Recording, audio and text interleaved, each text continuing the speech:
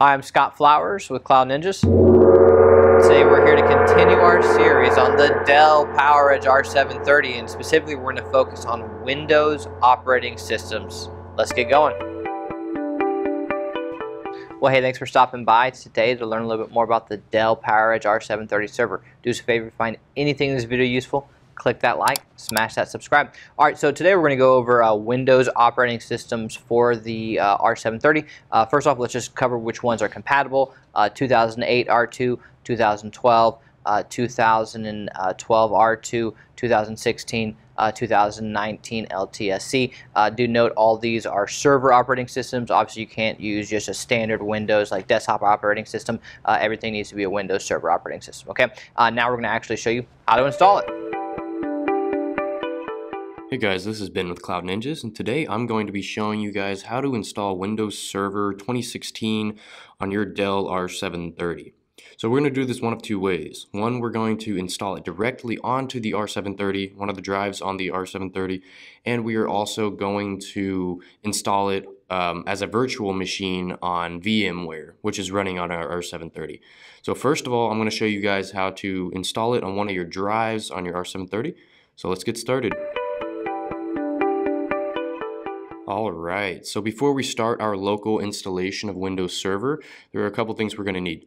First of all, we want to make sure we have some type of storage space that will be available for our installation. This can be an external or a USB drive, an M.2 SSD that's plugged in through a PCIe to M.2 adapter, or it could be a SAS or SATA drive that is plugged into the backplane. For our case, we will be using a SATA drive plugged into the backplane. The other thing that we're going to need to install is, well, the operating system itself. So you guys can go to the link below and download a 64-bit ISO file of Windows Server 2016. You can get it directly from Windows website, and we're going to need this ISO file so we can go ahead and do the installation. So once you install that ISO file, you can go ahead and move that to a USB drive and then plug it into the R730. One thing I do want to note is that the actual installation process of Windows Server 2016 does not require an active internet connection to the server. Now, when actually installing the file, you can do this on a laptop or a desktop. This will need an active internet connection since you're going directly to a website to install the file. But once you have the file on your USB drive, you will not need an active internet connection on the server itself to do the installation. So since we've covered everything that we need to actually get into the installation. So first of all, you just want to go ahead and start booting up your R730. So during post, you can press F11 and this will enter the boot manager. Alright, so now we're in boot manager. What we want to do is go ahead and click on One Shot UEFI boot menu. Alright, so in here this may look a little bit different just depending on the devices you have installed, but we just want to select the device or the disk that represents our USB drive. So we're going to go ahead and click that. And what this will do is that it'll automatically start up the Windows Server 2016 installation. So the good thing about this installation is that it's pretty straightforward, once we start this process.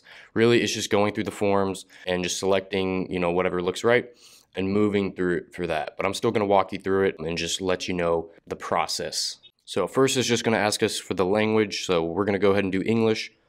And then we're going to go click Next. And then Install Now. And I would like to say that this installation does take a little bit of time. So right here, we're going to choose the specific operating system that we want to do. But for this, we're going to do desktop experience. It all depends on the user and what you would like. But for our purposes, we're going to do desktop experience. And then we just want to accept the license terms down here. And once we've accepted the license term, click Next. So for this screen, what we are going to do is that we're going to do a custom install. You want to do this if you're doing a fresh installation of Windows, but if not, if you're doing an upgrade from a previous version of Windows, you're going to want to do that first option. So here we can see the drive we have installed. This is where we're going to actually install the operating system onto. So once we have that selected, we can click Next. And this is really where it's going to start actually putting the files and downloading and installing all the Windows files onto our drive. So for this, all we got to do is just wait it out. And we'll go ahead and fast forward for you guys.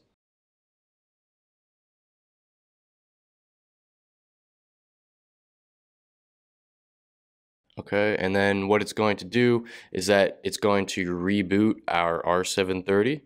So we'll let it go through that. All right, so once your R730 boots back up, it will automatically boot into Windows Server 2016. Okay, so we'll just give it some time. And a lot of the installation process is just waiting around, waiting for the installation to do its thing. But overall, it's pretty straightforward. So once Windows is done booting up, it'll ask us some initial setup questions. So it'll ask us to create a password. So we're going to go ahead and put in a password. This can be whatever you want it to be. And then you just want to re-enter the password. And then click finish. All right. So now that we've entered in that password, you can see that it actually just booted into Windows. So you want to press Control-Alt-Delete to unlock, and it'll prompt you to enter that password you just created. So go ahead and enter in that password, and then you can log in. And there we have it. We have successfully installed Windows Server 2016 on our R730, and we have fully installed. So we now have a working version of Windows Server 2016. Isn't that cool? So next, what we're going to do is we're going to go ahead and show you how to install it on a virtual machine. All right, so now I'm going to show you how to install Windows Server 2016 on a virtual machine using VMware, which we have installed on our R730. So for this, we're going to be using two M.2 NVMe drives, which are installed through a PCIe to M.2 adapter. We are also going to be using a laptop that is connected to the same network as our R730. So let's go ahead and get started. So the first thing we are going to do is enable X4 slot bifurcation in our R730's BIOS. So upon boot, during post, you want to go ahead and press F2 so we can enter the system setup. So once we are in system setup, we want to go to system BIOS settings and go down to integrated devices. We want to scroll all the way down to slot bifurcation. So this screen might look a little bit different just depending on where you have your adapter installed, but ours is in slot 4. So you want to go ahead and click X4 bifurcation. And once we do that, we can just go ahead and exit this screen or this menu, and then we want to save all of our changes. And then we'll go ahead and reboot our R730. So now what we want to do is that we want to log into the VMware web interface for our system. And once we go in here, we want to go to the storage tab and create a new data store. So next we're going to go ahead and give the data store a name. So this could be whatever you would like. And then we're going to click next. So on this screen, we're going to go ahead and leave the default settings, and then we'll click finish and then yes. So if we have created our first data store, so we're going to go ahead and click on that. And we're going to go to the data store browser. We're going to create a new directory. And then this is going to be a directory where we're going to put all of our ISO files. So we're going to click create directory, and we're going to name this directory ISOs. And this is where we're going to put all of our installation files. Now what we're going to do is we're going to click on this ISO file and click upload. And it's going to bring us to our file explorer. And then you just want to go to the location that you have the Windows Server ISO file installed, and you just want to go ahead and select it and upload it to this ISOs folder. So the upload might take a little bit of time, so we'll go ahead and fast forward that. We're actually going to set up our virtual machine. So on the left side of the screen, we want to do create/register VM. And we just leave this as is, so click next. We want to put in a name for our virtual machine. So like I said, this can be whatever you want. And then right here, we're going to select a guest OS family, so it'll be Windows. And then here, we're going to select the version. So this is going to be the Windows Server 2016 64-bit. But we'll just go do next. And we want to click the data store that we just created and click next. And this is where we're going to go ahead and actually allocate all of our hardware. So we can pick out how much memory, how much hard disk space we want it to take up. So here we want to go down to CD DVD drive 1 and click the drop down and do data store ISO file. So we'll click on our data store that we created and click on the ISOs folder and then the ISO file. So then we can click next, and then this will just be an overview of the whole virtual machine, all of the options, and then click finish. Our virtual machine has been created, so if we go to the virtual machines on the left side and click our virtual machine that we created, we can go ahead and press power on, and then we'll click console and then open browser console. And then this will pretty much just be a screen of our virtual machine so we can actually see the operating system.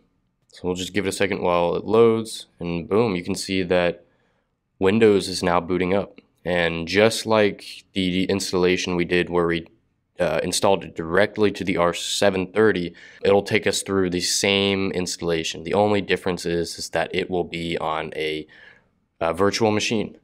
So we'll go through the installation process. We'll go ahead and just fast forward through this process. It's pretty much the exact same process as before. So if you wanted to, watch that part of the video again, I recommend doing so. But that is it. That is how you install Windows Server 2016, 1 on your R730 and 2 on a virtual machine. So once we're pretty much done with this, we're going to create that password like we did earlier, and then we can actually log in. So that's it. If you guys found this video useful, please leave a like and smash that subscribe.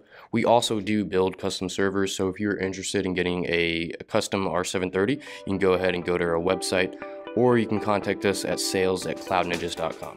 And again, guys, thank you for stopping by.